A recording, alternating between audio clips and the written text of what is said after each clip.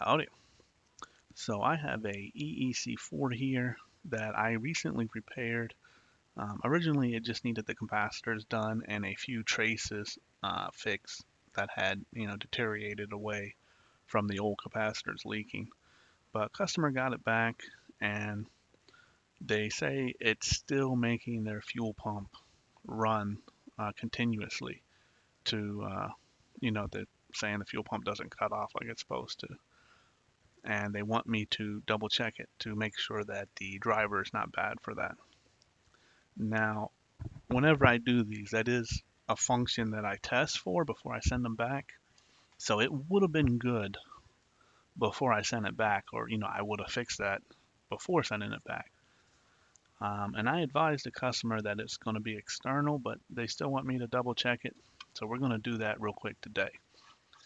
All right, so looking at this diagram here, we're going to hook everything up just like what it's shown here. Currently, we have the power and the grounds coming in, and we have our fuel pump control, which is a ground signal that goes to a fuel pump relay. I don't have this number 8 hooked up. Let me go ahead and hook that up.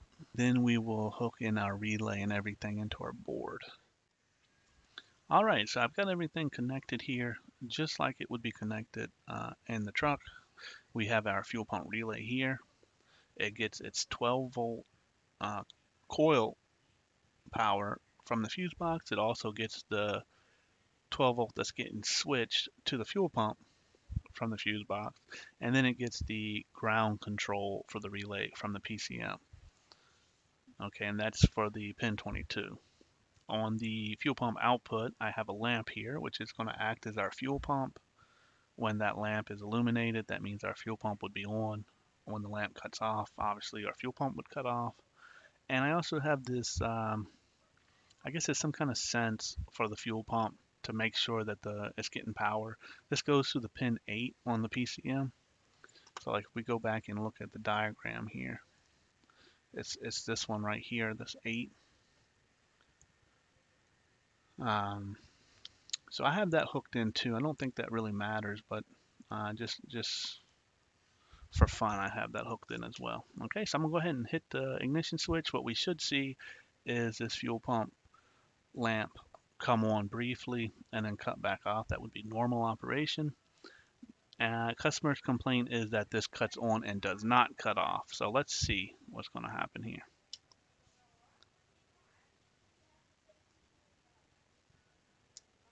There we go. So the fuel pump come on, it primed, and then it cut off. Okay, so I'm going to try it again. You see this means ignition is off, and I'm going to ignition on. There we go. We see it come on, and we cut off.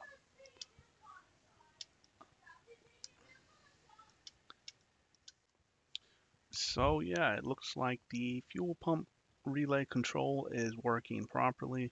I do not see any issues there with it. If any of you guys out there work on these trucks, I believe this is a 93. It's either a Bronco or maybe like a F series. I'm not too sure. But if any of you guys out there work on these trucks and you know what might be causing the fuel pump to constantly run, leave me a comment. I can help my customer.